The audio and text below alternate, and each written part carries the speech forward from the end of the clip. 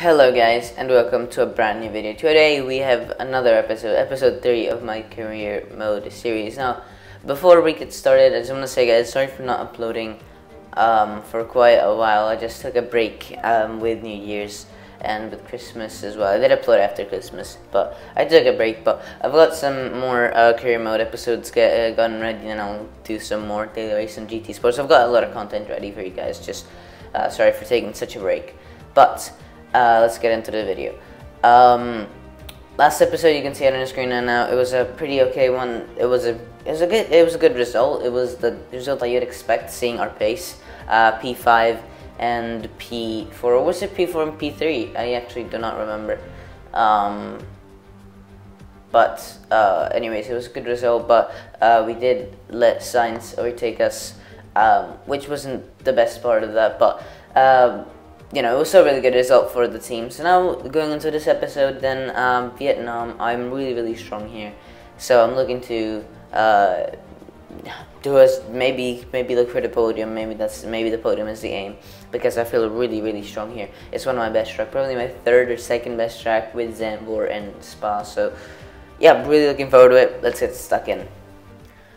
Right, so here we are then in the menu. Here you can see we don't have a lot of days before the Vietnamese Grand Prix. So probably we do have a lot of R&D points, so we are gonna do upgrades. And we're actually gonna do, I don't know if you remember guys from last time, but I saved R&D because for some reason I wanted to do these two upgrades at the same time. I could have just bought them earlier and then done the other one when I had enough R&D, but I decided to wait until I had enough R&D, so to make them at the same time. So you can see we bought those two air upgrades, and we rushed them. Hopefully both of them will come in for the Vietnamese Grand Prix. You can see we also are waiting for an engine upgrade, which won't come for the Vietnamese Grand Prix, I don't believe, or maybe it will, I don't remember, we'll see. But this is R&D tree, then you could just about see there that we're looking pretty good. I didn't actually get a good look at it either, so you might want to rewind and just have a look at the R&D tree. But we're skipping through time here, and sadly one of the R&D upgrades fails, and so my whole plan of getting both of them for the same Grand Prix didn't really work. So I mean, I guess it was kind of maybe to be expected. There was a big chance, but yeah, you can see there we actually gain R&D points, but we're 10 R&D points away from pre-buying the upgrade, which is really annoying. We did get the engine upgrade though, so that's really good, but you can just about see there it costs 500 R&D points to rebuy that air upgrade, and we only have 490. So we're actually not going to go to the interview with Claire though. Yes, Charles Leclerc I'm going to do, obviously, because he'll also give me a better rivalry than Ricardo, but also more acclaim, so might as well go with him. Are you hoping to have your reliability issues sorted out before qualifying? This is probably because I may or may not have crashed in practice, so I'm just going to say no comment. You had a mishap in practice. Will this affect qualifying or race day? Exactly what I just said. Whatever answer we do, we just don't want to hurt the team, so we're not gonna do any we're gonna answer no comments. It's the start of the season. How do you think things are going to go for you? We're just gonna boost the team acclaim here. Whatever answer we're gonna give, we have to boost the team acclaim. So with a great team like this, I can't fail. We could go with that, or we could go with I'm already the best team, and that's what we're gonna go with. Well, here's hoping they're working hard to find some improvements. Again, Claire not understanding that what happened in practice, which I'm not going to show on camera, was my fault, because I just crashed. I may or may not have crashed. Not the team's fault, so hopefully the team didn't get too annoyed by that. But we get a boost in acclaim, so that's good. But let's go to qualifying then. Like I said, I'm looking really strong here, and seeing also the pace of it in practice, I'm actually going to try to qualify on the mediums in Q1. If it doesn't work, we just wasted a medium set that we were not going to use anyways, so we might as well try. Because I feel like I got some really good pace. Sadly, I didn't have a special helmet for this race because I was just too lazy to get one, but I do get one for Zandvoort and I will get one for Spa, so don't worry about that, guys. But here we are then in practice. Here we are then in qualifying. And this is our first lap in qualifying. You can see that we have the medium tire set on. So we're just trying to do our best here, but it was actually just, even though we had the medium tires, it was actually a really bad lap. I think it wasn't bad because it was scruffy, it was very clean and precise, but it was just not fast at all. And yeah, so definitely not getting the best out of these medium tires, which is what we need to do if we want to get into Q2. So and then we hit the wall as well, so if we could measure, but that was the final corner, so even if we did get damage, which I'm not sure, we didn't get any damage, but even if we had, we wouldn't have gotten, we wouldn't have lost time, but still. Not a good lap. 36.5 definitely can improve, and as you can see, we're already skipping the time, we're already out of qualifying, so we tried, but it didn't go to plan. You can see here, starting our second lap in Q1, you can see we're already improving by 5/10, and we haven't even finished the first sector. So, like I said, really bad lap, really not fast. It was clean, but it wasn't fast. So we're going out again. You can see here 9/10 faster after the straight. So yeah, didn't work for this one, but I'm sure that hopefully in tracks like Zandvoort and Spa we will be able to qualify on mediums in Q1, because that will then give us the chance to even do 3 runs in Q3 or just do 2 runs in Q2 and 2 runs in Q1. So, but yeah, so here we are. Then at the end of the lap, we've gained almost 2 seconds on the lap time. That just shows how terrible it was, and we go all the way up at a P7. So this lap in itself wasn't an amazing lap time, and it was 2 seconds faster than my lap with the mediums, which was an absolute shocker of a lap. So I feel like if we had done a better lap on the mediums, we maybe could have qualified, because somehow we go from P7 to P5, which is interesting, but we would have been able to qualify on the mediums. So yeah, but I don't know why there's this glitch on this game where you just skip a couple of positions sometimes.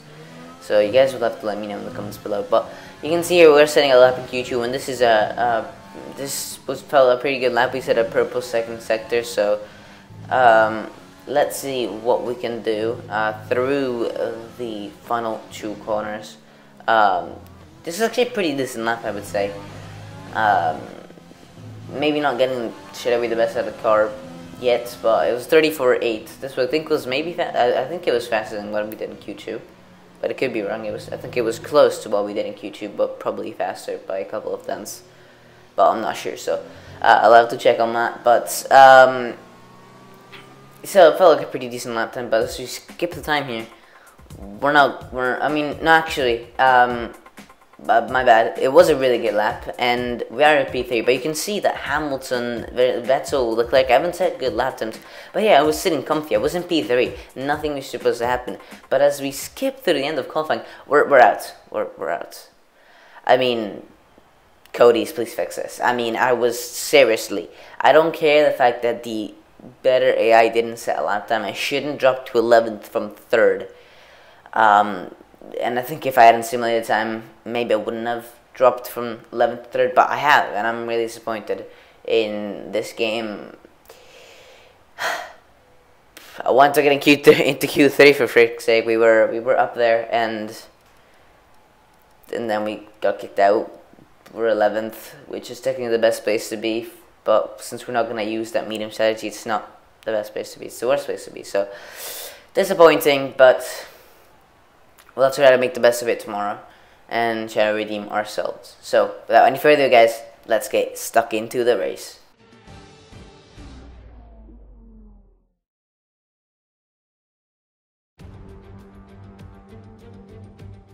The Formula One circus has arrived in Southeast Asia once more as we usher in a new era and get ready to go racing here in Vietnam.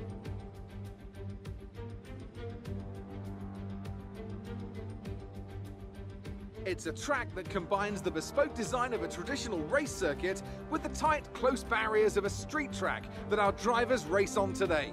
23 corners and a total distance of 3.4 miles. Watch out in particular for overtaking into the braking zone at turn 11. And as always, a man with plenty of racing experience joins me in the commentary box. Today it's Anthony Davidson. Tell me, Anthony, no stranger to surviving the melee of turn 1. So how do you keep out of trouble when there's so much going on around you? There are three main things to worry about there, Crofty: positioning, awareness, and discipline. First, you have to put your car in a bit of space and make sure you have room to react to what the others are doing. Then you have to watch your mirrors and listen to the sounds around you to get a sense of where everyone is. And finally, just don't get too greedy. Just because a gap exists doesn't always mean you should go for it. It's time to take a look at our starting grid for today's race. Lewis Hamilton lines up on pole position, and it's Valtteri Bottas that completes the front row. Looking at the rest of today's grid, we have Verstappen, Vettel, Daniel Ricciardo, and Albon, Sainz, Perez, Stroll, and the Rainmaster, Ocon, Gasly, Daniel Kvyat, and Leclerc, Magnussen, Raikkonen, Roman Grosjean, and George Russell. Latifi and Antonio Giovinazzi starts from the back of the grid. It's almost time for those 5 red lights to go out. Then let's see who can prevail today. Right, here we go then. In the car, I don't know why I just faltered off there, but here we are. Strategy is going to be, of course, one stop. We're going to do the undercut because we really need an undercut here. We are starting down in 11th.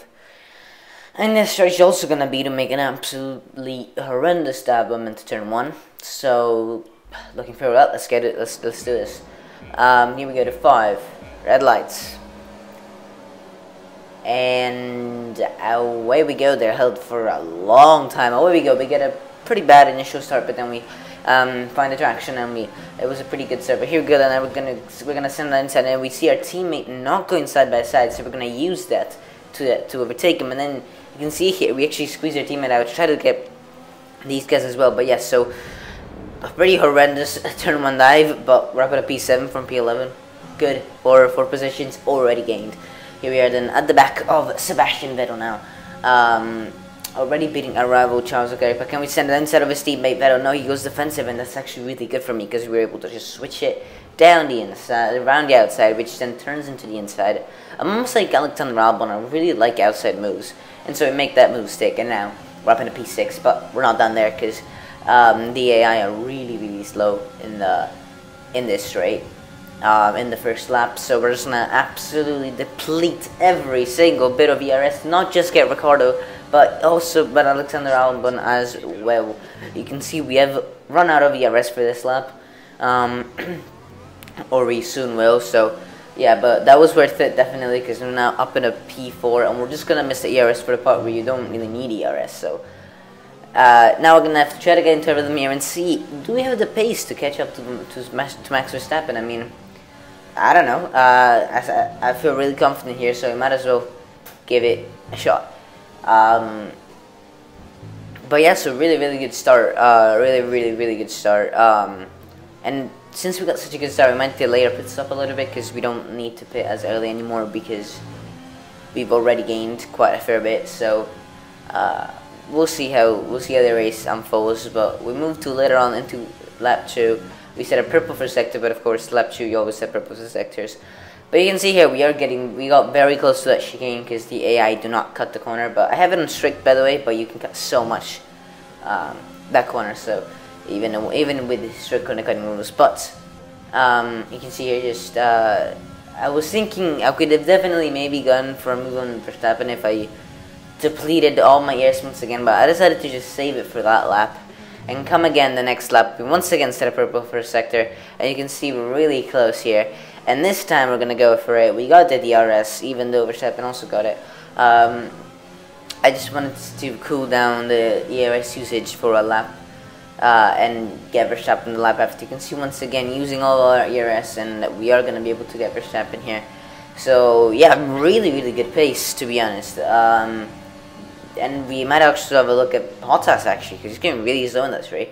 Yeah, of course, doesn't have DRS, so but we make the move right instead of Verstappen. A bit of contact, not gonna lie. Tried to avoid that, but it didn't quite work. But we got enough from damage, so that's all good. But what I was saying is that we've got really good pace at this point. Yeah, I wasn't expecting to be as fast as a Red Bull here, honestly. So yeah, really good good pace. And now we're gonna set our sights on Bottas. He does We are a bit slow through that section, even though it is my favorite section. The S is the final sector. We are a bit slow in it, but we now cut on to lap 4 to the main straight, lap 4, and we are really close to Bottas here.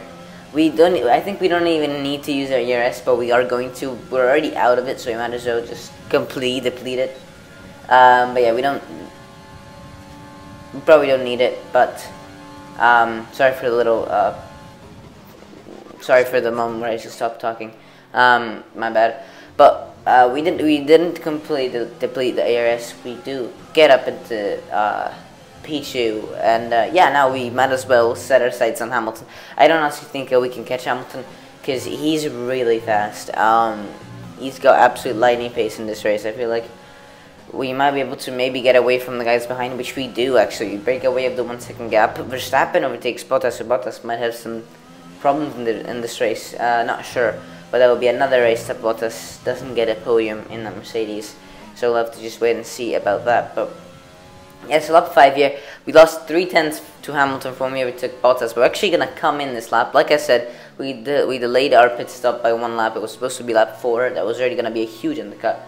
So we sent it 1 lap later, lap 5, and now we're in the pit. So yeah, really good first stint.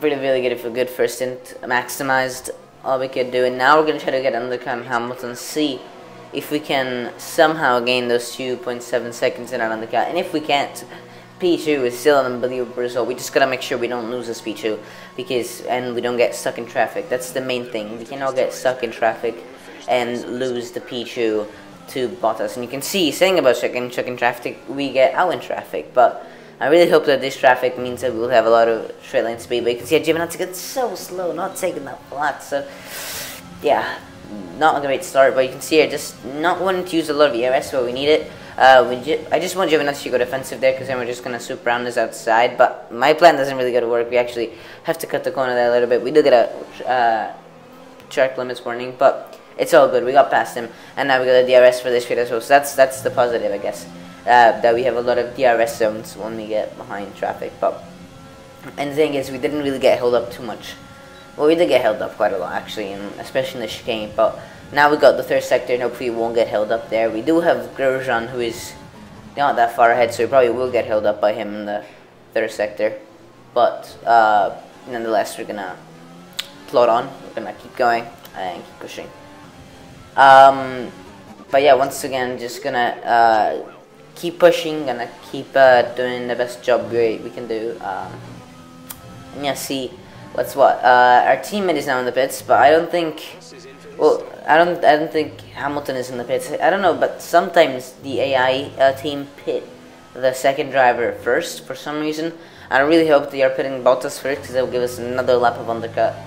At the same time, it would release Hamilton not in traffic, but we're gonna see now who is in the pits, and that is Hamilton actually. So my mistake. I was thinking that they maybe would pit Valtteri first for some reason, maybe to cover off my undercut, or to try to not maybe gain too much. But you can see here, since Hamilton is so close, I had to send that on Grosjean. We made a little bit of contact. I do apologize to Grosjean, but it's not like he was gonna get any good results anyway in this race. So, but back to the race.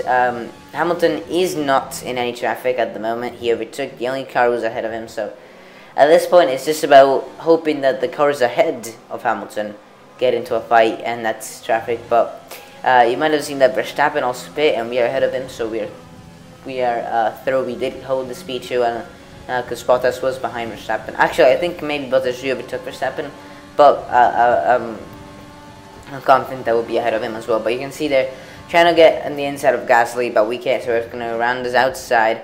And I was thinking to make a move on Kvyat, but this yellow flags, who is going slowly? That's Hamilton! Oh my goodness, that's Hamilton. Hamilton's out. Oh my goodness. Oh my goodness, guys, Hamilton is out of this Grand Prix. Unbelievable. And so we're now leading the Vietnamese Grand Prix. Thankfully, there's not going to be a safety car. So we're now in the lead. Oh my goodness, guys. We got such a good opportunity here, because Hamilton just DNF'd out of this Grand Prix. We just got confirmation. There's Bottas. He's behind us. Verstappen is behind us. Everyone is behind us, except Ocon, who's still a bit. But we're now in the lead of this. Well, we're soon gonna be in the lead of the Vietnamese Grand Prix. Unbelievable scenes, unbelievable luck as well. Once again, getting very lucky in the series, like we got in Australia with the many DNFs. Hamilton, another DNF for him, and so looks like we're gonna hold on to the championship lead as we go into starting to lap 9, and we are now in the lead of this Grand Prix. Unbelievable. But you can see behind, Bottas is catching up way fast. I don't know if you noticed it, but that's because I don't wanna lose this, and so we're just gonna go nice and easy, nice and cautious. We're not gonna mess this opportunity up, and that obviously means that we're going very slowly. And Bottas has caught back up to us, but I don't care. I don't care. We're just gonna have to defend as hard as we can. But the fact that Bottas was gonna catch up to us was probably gonna be inevitable. I feel like if I wanted to make sure he didn't DNF, so we might as well just make sure we don't make any mistakes, and just prepare ourselves for when he does come. But oh my goodness, guys, if we win this race, that would be absolutely unbelievable. We won our first race in my team in episode 2. Are we gonna win our first race in career mode in episode 3? Let's find out. Here comes Valtteri Bottas. Is he gonna overtake us here? I'm actually going to let him do that, because this way I will then have DRS. So yeah, playing games with Bottas here. Letting him go, so then we have DRS. The DRS detection point is not here yet. You can see in the minimap that green blob, that is the detection point. So we now have DRS, and we almost already got past him. We could even go in standard here. In fact, I don't remember. No, we're not gonna go in standard. We're gonna keep it. We're gonna hold it in rich. We're not gonna use any overtake mode. Get this P1 back, and we're back in the lead of this Grand Prix. And yeah, we're just gonna have to do this for 4 more laps. Not impossible, for sure. Our teammate is up in P4 as well, and he could very well catch up if we have a little big fight. He's only 7 seconds, but I say only. That is a big gap to catch up. But if we fight quite a lot, you never know. And if we keep going, you know, conservative, you never know. He could catch it back up, and maybe he could snatch a double podium for McLaren. That is, if we, of course, don't mess it up. But I'm gonna do everything to hold on to this win. But you can see here, going a bit wide there, feeling a bit of understeer, feeling a bit of tire wear, I guess you could say. And Bottas is all over us. Here he comes. Is he gonna go inside or on the inside? We're gonna leave him the outside because I don't wanna let him overtake me here. But that was actually the wrong decision, I feel like. Or maybe not. He actually lets himself be squeezed, so we're gonna take that. But we didn't go wide, and so he sends another one. But we're just able to hold the outside there and keep the position. But once again, that's not gonna be for long because, you know, he's really close. There's no point even fighting him. We're just gonna let him have the position, and then we're gonna regain it after the detection point. You can see that we just hold them around the outside. We go very slow there. A bit obvious that we're doing the strategy, and he overtakes us round the outside. We don't get a good exit out there, but it doesn't matter. It's just important that we keep close to him, and we are behind them in the detection point. And so now we're gonna have the DRS. We're gonna overtake him maybe even before the DRS, but we confirmed the overtake with the DRS, and so we're up in the P1 once again. We got 3 more laps of doing this, and it's gonna be a familiar sight, I think, for next lap. Let's have a look. Here we go then through the final sector. Sainz got up 2 seconds this lap, so he could very well actually catch up to us. He got 3, still 3, yes, he could. If he keeps gaining 2 seconds a lap on us, because if we're fighting with Bottas, are going cautious, he could very well be within, he could very well catch us up before the end of this race. And another person who's going to catch us up for sure is going to be Max Verstappen. As you can see, I just take a very bad line to there, and exposes me to Bottas, who actually doesn't attack us. He doesn't get the best one out of the final corner, but then with the DRS he does attack us. So we're gonna let him go in the inside, and we're gonna swoop around the outside and retake the lead. We now have the inside, and we should be able to finish the move. No, that isn't. No, not yet. But I don't know why I want to finish the move. Well, now we've got DRS here actually, so that's not good, because we might have to stay ahead of Bottas. You can see I'm going in lean here. but he's still very much not overtaking us. So I don't know what we'll do here. Maybe we'll for once stay ahead. No, that's a no. We're gonna switch back him. It would have been nice if we could actually finish the move, but he actually chops us off here, so we're a bit further behind here, and that actually kind of sends us into the clutches of Verstappen. You can see Sainz has again another 2 seconds, maybe more in this lap. But you can see here we're actually gonna have to use our ERS here, which is what I was trying to avoid by letting Bottas get ahead of me, because if not, Verstappen would have overtaken me. But you can see this time we go down the inside of Bottas. Don't know if it was the best position because he just swoops down the outside, but we are able actually to squeeze him out there and keep the position into lap 12. 2 more laps, guys. 2 more laps, guys. So he tries to attack us there, nothing. He tries to switch back us, nothing. Just we just have to keep a cool head and bring this home for 2 more laps. I'm just so excited, guys. I'm just so excited.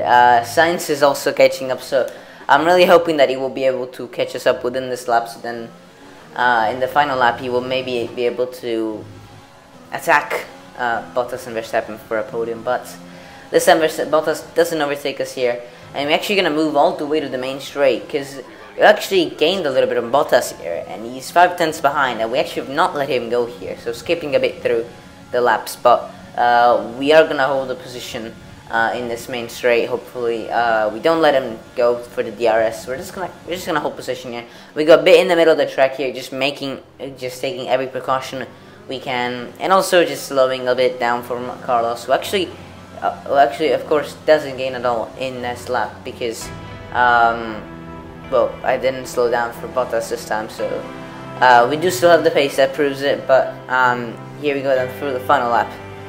This is it, guys. This is it. This is the only time. This is the last time we have to defend. Here comes Bottas. Will he attack us here? He will. Will we let him go? We will. A bit of a gamble. I think maybe we could have risked trying to stay ahead of him because that might have been a bit safer. But we're not gonna do it. We're gonna go ahead and Bottas overtakes us. So now it's everything to play for in the line here. We do get the DRS though.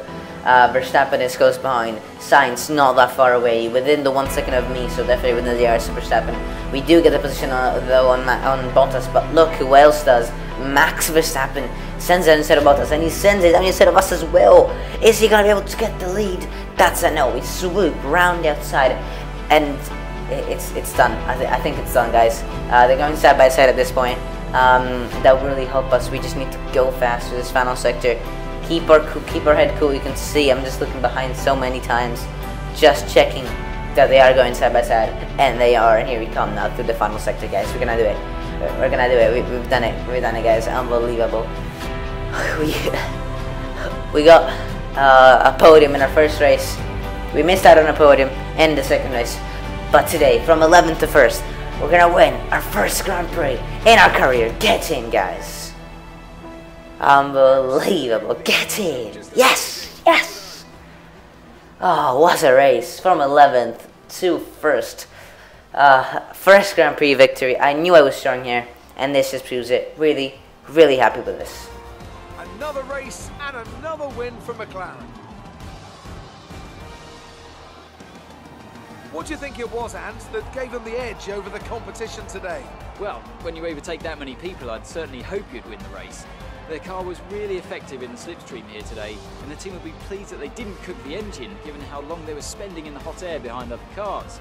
They had a lot of confidence to push their tyres hard as well, especially going into the corners, which allowed for some late braking and some exciting passes. As the winners make their way up to the podium, one can only imagine the celebrations that will take place at McLaren tonight. Congratulations to everyone on the team, securing the win and proving they're a force to be reckoned with out on the track.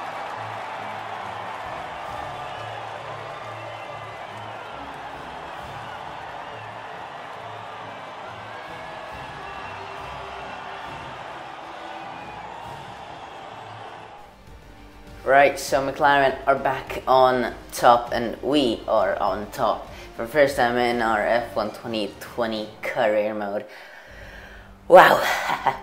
Didn't feel this, didn't win on, I was looking for the win here. I wasn't thinking about, getting a win at the beginning of the race. I was thinking about doing a solid race and try my good pace. That's a lot of ace in there, but in the end, we matched Hamilton's pace, we matched his fastest lap, and then he DNF'd, which just gave us the opportunity that we needed to take the lead. And wow, unbelievable. Sainz moving up to P2 in the leads in the title, so we are 1-2 in the title. Of course, I don't mean to stay like this for a long time, because I don't think we will be able to, but still, unbelievable, guys. I'm really, really happy with this result. We fought hard